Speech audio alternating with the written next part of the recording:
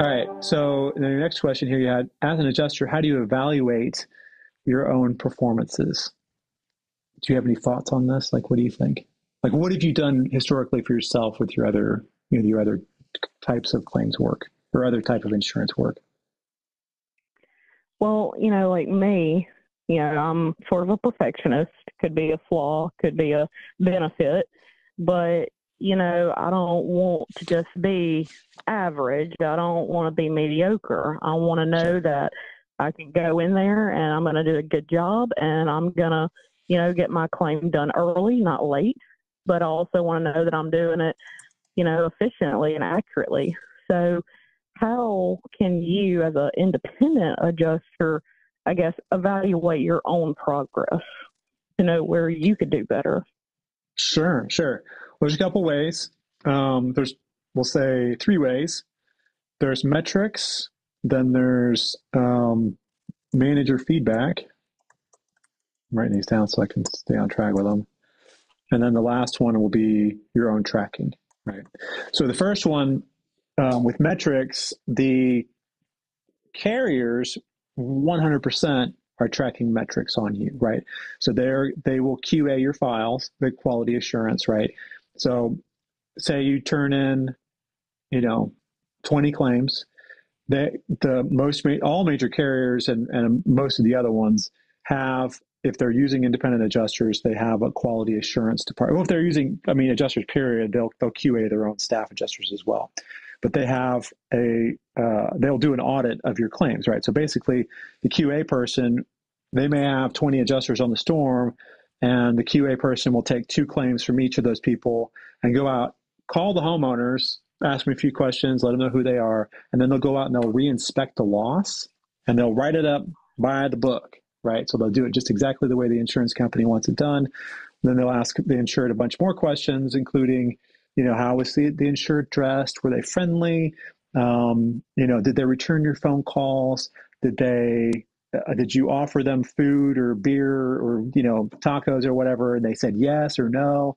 Did they ask to use your restroom at the house? They ask like every possible question that they could think of in a customer service sort of aspect, right? And then they, like I said, they re-inspect the loss by the book, like down to the, whatever their threshold is for accuracy.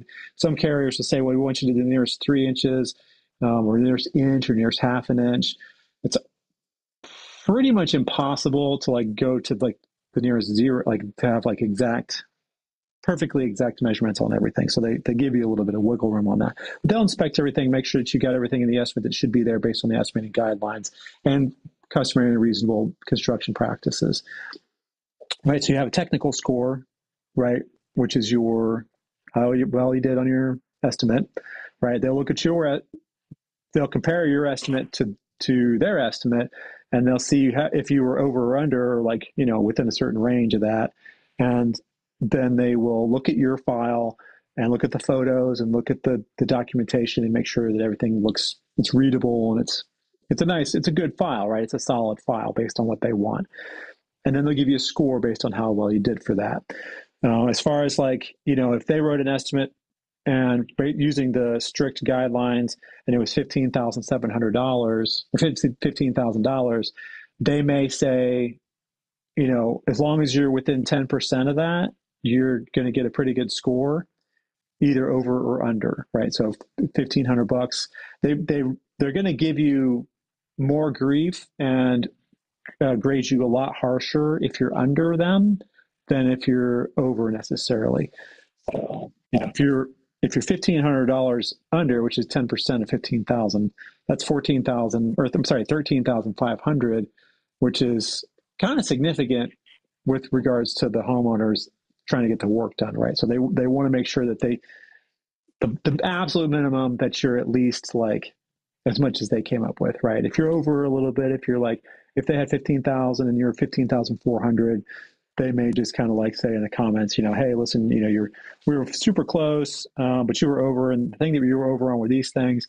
Just keep in mind that in the estimating guidelines, we have to do A, B, and C, whatever, blah, blah, blah. So they're going to give you feedback on that. So the very first thing is going to be metrics based on their QA's reinspection and their customer service survey that they do with the homeowner, asking all those questions, right? So you get a lot, and you'll get access to those, right? Like your IA firm manager will say, hey, you got some QA stuff, check your email, right? And you'll jump in there and look at it. And sometimes the QA person will call you directly and say, hey, you got a few minutes? I want to go over I just looked at 2 or 3 of your claims. I want to go over this stuff with you and let you know how you did, and, opportunities for improvement and your successes, and, whatever corporate talk they want to throw at you. Second way is manager feedback. And that's a little bit more informal, where you get on a storm or you get some claims, you do maybe 20, 30, 50 claims, maybe 100 claims. I'm going to go back to my manager and say, hey, listen, I want to know what you think of how I'm doing, and where you think I can improve. What you like about what I'm doing and where you think that I can improve, right? So where he's going to have he or she's going to have some additional feedback for you is going to be in your production, right? So he's also going to be like, especially if you're brand new, your manager probably will be looking at your files and then sending them to file review, right? So you may have maybe, or maybe not, just depends. If it's a smaller storm and you've got good management, they may be a bit more hand-holding with that, but it just all depends. But they may say, well, I haven't heard anything at all bad about it, and I'm looking at your numbers here, and it looks like, you're closing enough claims a day. You get these done in the right amount of time, so that's all I care about, right? Or, how are you going so fast? And I haven't really heard any complaints about your files. You're doing great. Or, right, it looks like you're closing about 2 claims a day, and I feel like we need to kind of take that up a level, right? So that's the kind of feedback I'm going to get from my manager. Is going to be mainly around sort of cycle time, which is your production, which is basically how fast it takes you to close a given claim, right? So start to finish, number of days. Usually cycle time is measured in days, 6 to 8 or 9 days. There's little milestones in there, right? They want first contact within 24 hours, and they want inspection within X number of days of that. They want the file written up and closed within 24 hours of inspection, so on and so forth. So those are the second set of metrics that you're going to pick up, and they're going to kind of more come from your IA firm team manager, because the production is how everybody's making money on our side, right? And if you're there's a baseline, certainly. Brand spanking new, there's a ramp, right? So you can start with 1 claim a day for the first 3 days, and then take a pay per day, and then do 2 a day for the next 3 days, take a pay per day, and then ramp up from there. If you do that, you're going to be a lot more successful than if you try to scope 6 a day and then try to stay up all night long writing them up, right? Which is it's a recipe for disaster. And then the final piece is your own tracking, right? So for me, the way I would track how I was doing was, I would ask my manager how my production was and how many, I know what my production is, but I want to know compared to everybody else, right? I'm a little bit competitive. So Yeah. some people are perfectionists. I'm a little bit competitive. So I would be like, well, how am I doing compared to everybody else on the team? And after I got the hang of this, I was usually number 1 or number 2 or 3. I was in the top 3. And so everybody's got a speed limit, right? So I'm looking for, because I don't want to spend any more time on site on a CAT deployment than I absolutely have to make the money that I want to make, right? So I'm not just going to hang out in St. Louis doing 1 claim a day when I live, 900 miles away. I want to get in there, get the work done, and get out. But I want to get as much out of it as possible, and that's where the volume piece comes in. So I'm going to be tracking how efficient am I, right? Where can I find places in my workflow to shave off 30 seconds or shave off 4 minutes, right? Because all that stuff by the end of the day starts to add up to enough time to close another claim, right? So the way I would do it, right, is I would basically just use my watch. I show up at the house 9 o'clock in the morning, right? As long as I'm on time, right? And I didn't get a late start and I'm there at 9:20, which, by the way, if that happens, the second you're going to be late, even if it's if it's as long as it's within business hours to call people, 8 o'clock hits, and you're like, oh crap. I mean, traffic's crazy. There was a huge accident on 470 going around the city, right? I'm stuck here, right? It's going to be at least, Google's saying it's going to be at least an extra 20 minutes, right? I'm calling the homeowner immediately and I'm saying, hey, listen, I got jammed up on 470. I should be able to get there pretty close to 9 o'clock, but Google's telling me it might be like 15 or 20 minutes or 25 minutes after that. So just want to give you a heads up. Is that still going to work for you? Right. Oh yeah, no problem. I'll just have another extra cup of coffee and read the paper and blah, blah, blah. Or 99% of the time, that's what they say. Thank you for calling. No, that's fine. We'll just be here. We'll be waiting for you when you get here. Right. If it's going to be past that, and this is what I say, I'll say, if it's going to be any later than like 9:20, I'll call you and let you know how far out I am. Okay, great. That's awesome. That one thing right there is one of the biggest customer service hacks there is, right? So I always say I'm never late. So I show up at 9 o'clock. We'll just say I made it on time. And so I've got it on my scope sheet, right? The appointment's at 9 o'clock, so I don't have to like write down 9 o'clock because I already did. Right. Get my ladder off, take my risk photo, set my ladder up, knock on the door, introduce myself, ask a few more questions, answer any questions that they have, and then I'm going to mark the time again. Right. I'm not trying to rush that part because it's having customer service where you're available and you're not rushing, making them feel like they're being rushed through anything. Is another kind of a critical thing, right? They don't want to feel like you're just kidding. It's just, you're going to jump in there really fast and then jump back out. They want to feel like that you're being thorough, right? And then as soon as I'm done with that part, I get done. Okay, well, I want to go take a look at the house. You're welcome to tag along if you want to, but it's going to be kind of boring. I'm going to be up on the roof for a little while, and then I'll come back and knock on the door when I get done. And then, okay, great, that's no problem. I got to get on a call here in 2 minutes anyway, right? Then I'm going to write down that time, right? So 9:09 or 9:12 or whatever that is, right? However long it took me to talk to the homeowner. And then say I'm starting my inspection on the roof. I'm going to scope the whole roof, take the photos, get the measurements and everything. And then I'm going to write, as soon as I'm getting ready to climb off the roof, I'm going to write down that time, right? So maybe we'll say I got up there at 9:10 and it took me 12 minutes to do the roof. So 9:22, right? So I'm just tracking all this stuff, and I'll do that for the whole property. And then, by the end of it, it took me 51 minutes to do this whole thing in and out, right? For whatever. And so I tracked that. You can get if you're really a perfectionist, you can have a spreadsheet and you can track those there, or just, keep kind of a mental, I usually just kind of kept a mental thing tally running, like, all right, I'm doing about 50 to 60 minutes, per claimant. And the reason why that works, especially on cat, is because you're usually in neighborhoods where all the houses are pretty similar, if not exactly the same, right? So, the less time I spend doing stuff, and it's not so much that I'm like running around trying to just be super fast, it's that and this is how I came up with how I train adjusters, by the way. I'm going to find the most efficient way to get absolutely everything that I need off of a roof, for example, in the least amount of time, right? The way most adjusters do this, and if you're one of these adjusters, give me a thumbs up in the comments, is they'll get up on the top of the ladder, they'll check the layers, they'll check the pitch, they'll get the shingle gauge on there, take those little pictures, and then they'll walk up the roof to the very top of the roof and stand there and do kind of spin around and take pictures of all the slopes. And then they'll say, I think this storm came out of the west. So the back side of the house faces to the west. So I'm going to go back on the back side and look at that one for a little bit. And then they'll go over to the front side of the house and they'll just do everything in just a total random willy-nilly order. Their photos are completely out of order, right?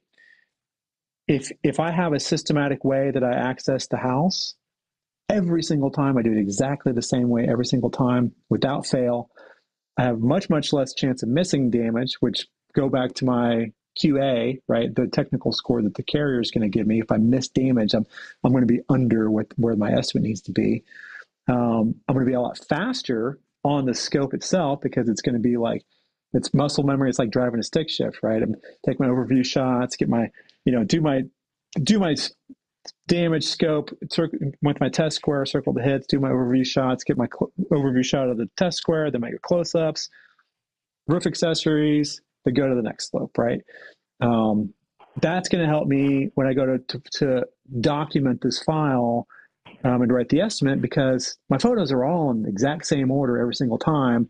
And it's in an order that makes really, really good sense, not just to me, but to the file reviewer, the QA, to my manager, to anybody else that's got to pick the desk adjuster 6 or 7 or 8 or 12 months later when they got this file reopens for some reason.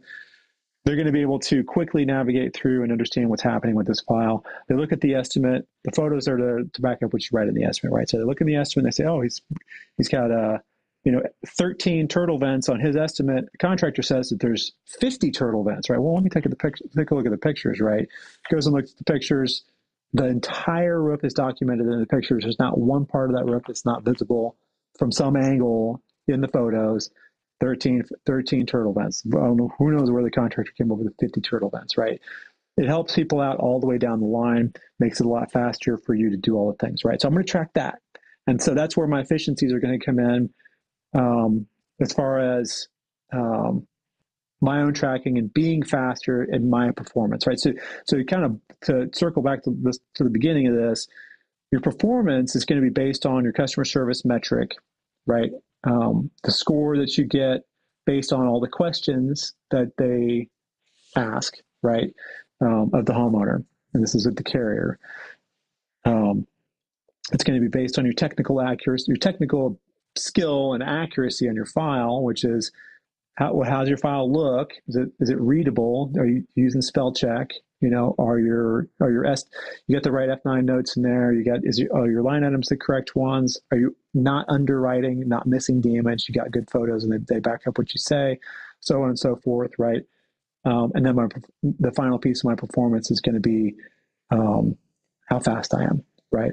My volume, because as independent adjusters, the more volume I can do, the more successful I am. And it may not be, I'm going to hit a theoretical speed limit per day where I'm like, all right, well, the most I can do a day reasonably inspect and write up and close that same day is going to be, we'll say 6 or 7 or whatever, 5, pick a number, right? That's whatever it is the adjuster can do. And the more experience you get, the more you can do a day, right? So your very first day ever on your first cat, it might be 1, right? And I would, even if you think you could do more than that, I would still just do 1, because you're going to get a lot of reasons that I won't go into here. So in order for me to, by the end of the year, have made what I want to make to hit my goal of my revenue goal, I have to do a lot of claims, right? So this is maybe kind of like a bonus 4th metric, and that is, how likely are they to give you more claims, right? This is a measure of how well you're doing. If they ask you to do cleanup, which is a big measure of how well you're doing, because they kicked everybody else, or most people, the rest of everybody else off there, and they trust you to stick around and fix stuff, right? That's a big responsibility, and it's a big thumbs up in your columns. It's major gold stars, right? And then how likely are they to ask you back to subsequent storm events or claims, give you claims, period, right? Because at the end of the day, it's not like, well, I did a bunch of total losses, or I did a bunch of huge, 70 square, $2.5 million house, roofs, and that's how I made all my money. You're going to get you can't pick the kind of claims that you get. They're going to give you every single kind, right? Little fence claims, little teeny tiny houses, right? And great big houses, but a lot more smaller houses. And by the end of the year, how many total claims did you do, right? And then you look at your total earnings, and you can figure out from there, well, I did really well this year. I closed a lot of claims, and I was rewarded for it. As an adjuster, you need to know more than just how to read an HO3 policy and how to sketch a 3-level house in Xactimate. You also need to know how to tell hail damage from wear and tear on composition shingles. The #1 resource for damage identification books, trainings, and certifications is Hague Education. Not only that, but they provide building inspection and desk adjuster trainings and certifications as well. These are the guys who make the classic Hague Damage ID books that I used for years to educate myself, my insureds, and quite a few roof sales guys on what is damage that we can pay for and everything else. Looking at you, bird poop. Get a discount on all books, tools, certifications, and other trainings with the code AdjusterTV at checkout at HagueEducation.com. You know what's boring? Insurance policies. You know what's not boring? More Adjuster TV vids right here.